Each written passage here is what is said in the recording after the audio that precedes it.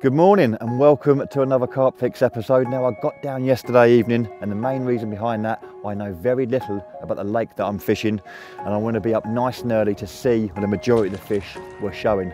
I've got the bivvy in the swim already, I'm set up on the fish. Now we're due some absolutely horrific weather today, so I want to get set up. Ahead of that, I'll meet you in the swim and we'll talk a little bit more about the lake we're going to be fishing.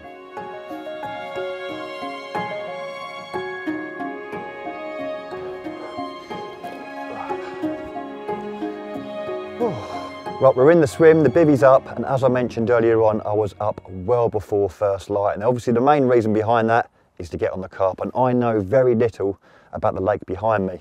Now, there wasn't loads showing this morning, but there was enough to get me set up in this swim, and the fish that were showing were pretty much straight out in front of me over the deep water. Now, you're all probably thinking, well, where are you? So we're here at Norton Disney. Okay, this is Holden's lake. And this place here, I've done very, very few nights on. Over the 4 years it's been open, I've probably done 2 or 3 nights in the depths of winter. So I've really had little playing sort of time on here. And I'm very much looking forward to getting the rods out. The lake, 11 acres, there's 275 carp in here, and there's 10 swims to angle from. And the fish are very, very nice in colour. As I mentioned, it goes very deep in here, down to about 40 foot in places, and the carp are lovely and dark. So I really am hoping to get amongst a few of them.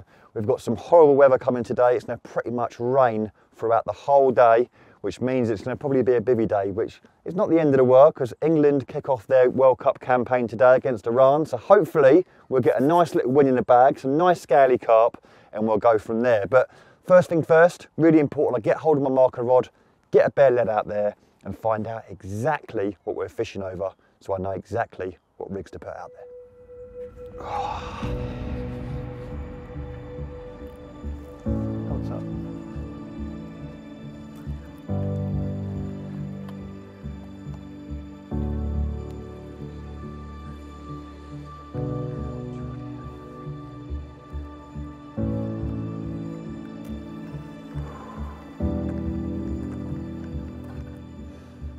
We're all good to go. I had a lead around beforehand as well, and to be honest with you, it was all the same. It was just pretty much gravel from where I am there all the way in. So in them situations, I use bait as my feature, you know, so I've not messed about. I put about 25 spoms in, and you're probably thinking that is a fair bit of bait for this time of year, and yes it is, but you know, I always find on deeper lakes, you know, you've got to get them down to the bottom, and that is the only way to do it. I've always found on deeper lakes, you know, that putting a bit of bait in gets them grubbing around on the deck. You need to tell them it's down there, and by putting a little bit in, about 25 spoms or so, it tells them where the food is, and hopefully we'll get them on the end. But the rods are wrapped up, get some hook baits on them, get some rods out.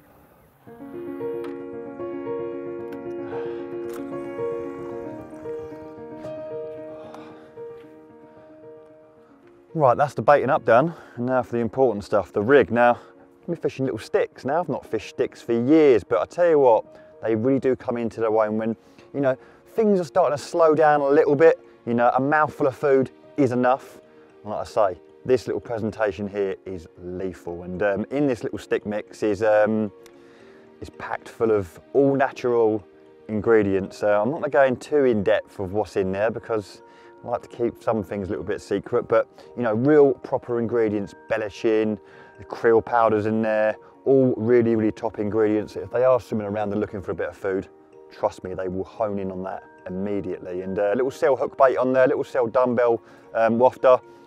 25 pound supernatural. I've always found with sticks that, you know, you've got to keep an eye on tangles, but hopefully that's what the anti-tangle sleeve there's for. If you can get that little supple rig out there, it's very much like a solid bag rig, you know, they are lethal. And but you'll see this in the air. If it tangles, I'll redo it. But I've had several casts with this before and never had a tangle. So hopefully we'll be all right. The anti-tangle sleeve and my little bit of tube in there will all help aid in the non-tangle situation. 3.5 ounce lead to make sure I get out there perfectly. Like I said, I've got a bit of a crosswind today, and I don't want that sort of wavering in the air. So that's the little rig.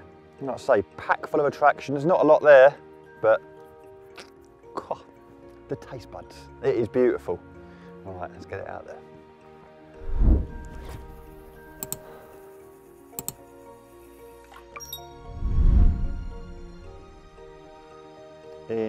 Incredible.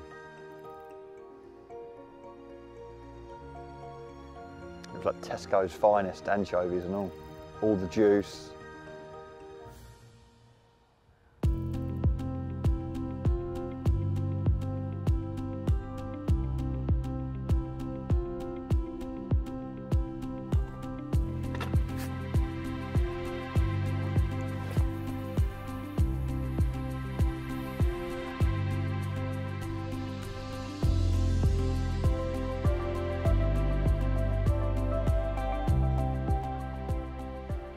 Right, that's 2 of the 3 rods absolutely perfect. Let's get another little bag knocked up and we're good to go. The old clouds are gathering now. We've got a little bit of rain, but get that next rod out, get the football on, get a cup of tea on.